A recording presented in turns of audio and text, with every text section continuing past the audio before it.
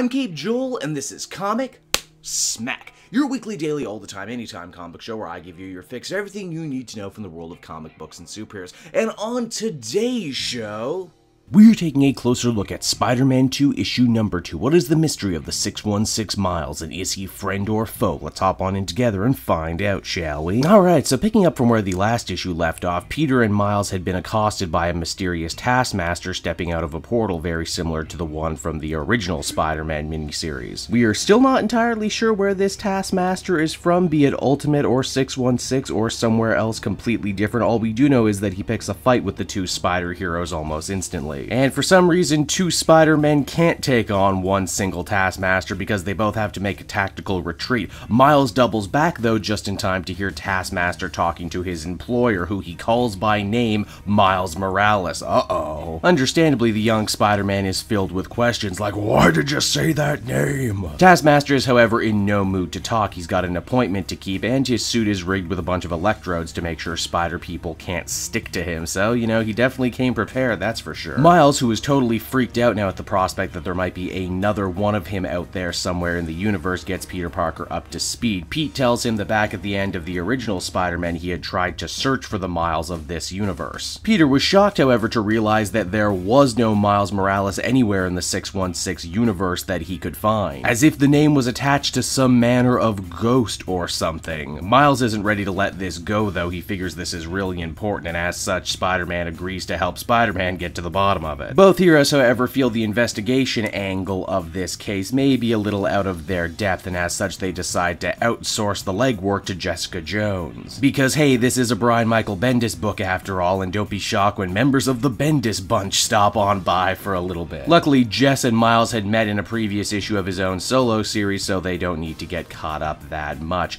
Jess pounded the pavement looking for information regarding Miles Morales, and she too came up with nothing. Why, she even spent some time on the S.H.I.E.L.D. servers, and seemingly by these panels had a much more interesting adventure than Peter and Miles have had so far. Both heroes agree that finding nothing is almost worse than finding something bad, because it means whoever this other Miles is, they're very good at hiding their trail. And then it's right here, seemingly out of nowhere, this issue catches up with the future look that the first issue had, wherein Spider-Man and Miles were both on the tarmac. The jet belongs to the other Miles Morales and was sent there to ferry Taskmaster away. It's here we actually get a pretty good look at the other Miles. Despite being a lot scarier, he's also a lot older looking. It's in his security footage other Miles manages to catch a glimpse of Spider-Man, and he seemingly recognizes our Miles and is none too happy. He says that Taskmaster should go and kill them both right away. So that was Spider-Man 2 issue 2, everyone, and overall it was a pretty damn uneventful issue. Both of our heroes kind of spend the entire runtime of the comic running around saying, I don't know anything, do you know anything? No, I don't know anything either. Oh sure, the mystery of who and what the other Miles is still pretty compelling, but we're not really given anything to latch on to this issue. We're also nowhere closer to figuring out what's going on than we did in issue 1. In fact, the whole story could very easily have started with this issue and not much would be changed at all. There's some funny jokes to be had in this issue. I especially liked the bit about Peter talking about the cutoff for people and backpacks. We also haven't had very much of casual Peter and casual Miles hanging out, but that's not really enough to make this comic more than just kind of a meh.